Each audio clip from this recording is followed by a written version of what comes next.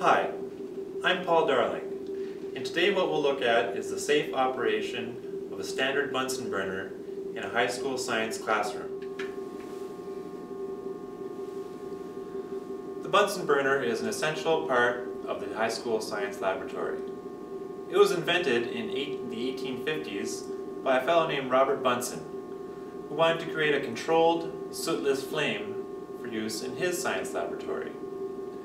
The Bunsen burner is used for sterilization, heating, and combustion of different goods in the science laboratory. In order to use a Bunsen burner, what you need is the actual burner itself, which is this metal unit here, a hose for transporting the gas, and the gas tap. In addition, in order to ignite the Bunsen burner, you need a striker, or as we use in our science classroom, a pack of matches. What we'll start off with is the proper use of matches. In order to use your standard matches that you'll be using in this science classroom, pull one match out of the booklet, fold the booklet closed to protect the other matches, and observe the striker.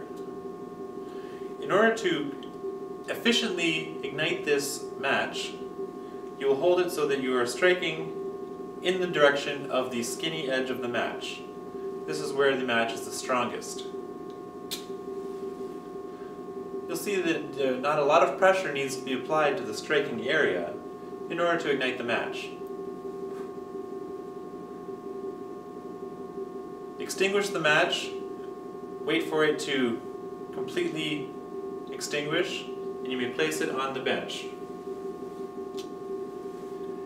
Next up, we have assembling the Bunsen burner. So putting this all together, what we first need to do is take this yellow cover off of the gas tap. The reason why these gas taps have these yellow covers on them is because sometimes in a classroom a student will stick their pencil into the end of the gas tap, break it off, and it creates a huge maintenance issue to get these gas taps free of the ends of pencils. So we have a small key that we push into here, and it takes that protective cover off of the gas tap. So we make sure that our Bunsen burner is fully assembled.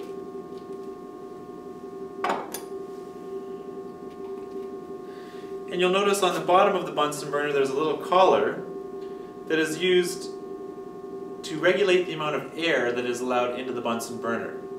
Now this is an essential part of the Bunsen burner, is that air and fuel mixture can be regulated. So we'll start off with the air completely closed off on that bottom, and then we'll look at this tap. This tap has what's called a 90-degree valve. So when the valve is, the handle of the valve is perpendicular to where the gas is actually coming out, it is closed. When you turn it 90 degrees and it is in line with where that handle is coming out, that valve is open.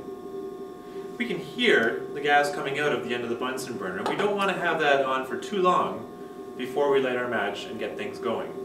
So I'll close that for a second, pick up my pack of matches, turn on the gas for my Bunsen burner, pull out a match, ignite the match, and then ignite the Bunsen burner. Now it might be hard for you to see that flame, so what we'll do is turn the lights out for a second.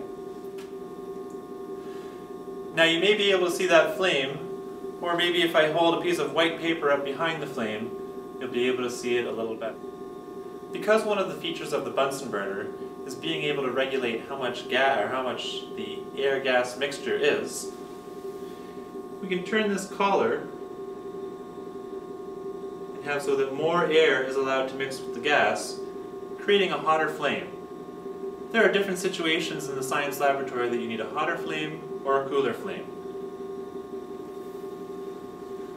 Now finally, when actually using the Bunsen burner to heat a liquid, and I just have a test tube full of water here, always hold your test tube at an angle pointed away from people in case there's any sudden heating that creates an explosion of water or the water to spray out the end.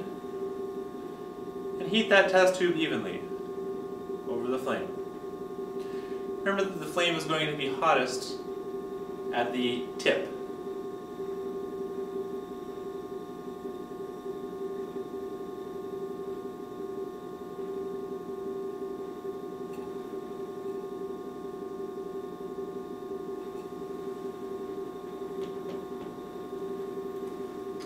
And when we are done with our Bunsen burner, what we'll do is turn this valve off in a 90-degree fashion, thus turning the gas off from the Bunsen burner. We will disconnect the Bunsen burner from the gas tap, and we will recover the gas tap.